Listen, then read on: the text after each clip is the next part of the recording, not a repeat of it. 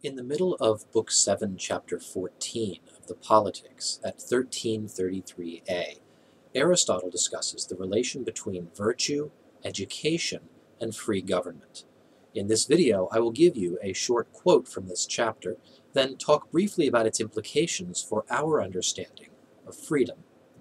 Previously in this chapter, Aristotle observes that there is no one class of men that is vastly superior to all other men in terms of ethical goodness. For this reason, there can be no permanent ruling class in politics. Instead, men must rule and be ruled by turns. Then he writes, "We conclude that from one point of view, governors and governed are identical, and from another, different, and therefore their education must be the same and also different. For he who would learn to command well must, as men say, first of all learn to obey. As I observed in the first part of this treatise, there is one rule which is for the sake of the rulers, and another rule which is for the sake of the ruled. The former is a despotic, the latter a free government. But since we say that the excellence of the citizen and ruler is the same as that of the good man, and that the same person must first be a subject and then a ruler, the legislator has to see that they become good men, and by what means this may be accomplished, and what is the end of the perfect life." Let's walk through this quote bit by bit. Men who govern and men who obey are identical, in the sense that the same man performs both functions at different times in life.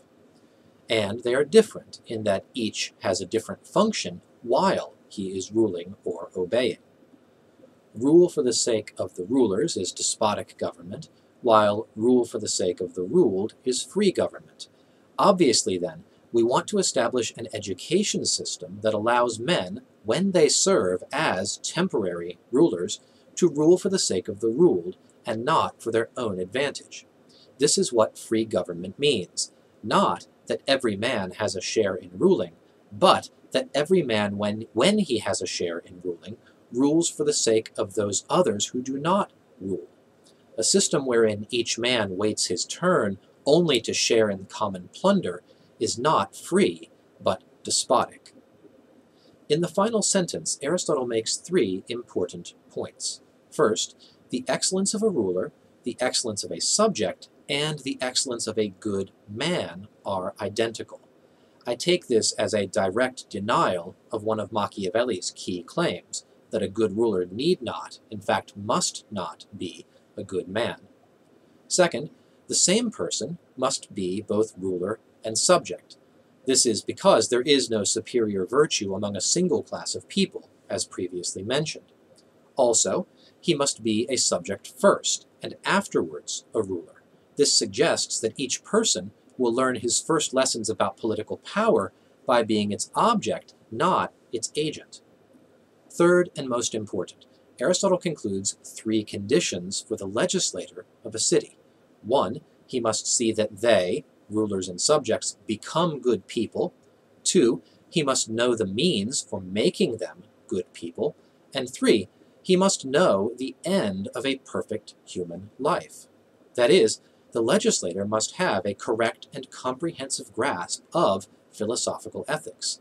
He must know what the good life is, how to achieve it, and what practical steps are needed to educate the rulers and subjects of the city in virtue. From this short quote, we see that formation in virtue for both citizens and rulers will be a central element in the politics of a free government. The legislator or constitution maker of a free city must be someone who knows the human good and how to bring it about in others. In short, he must be a philosopher, a teacher of philosophical wisdom, and a good man. That's the end of this brief look at a passage from Aristotle's Politics. Thanks for watching today. Goodbye.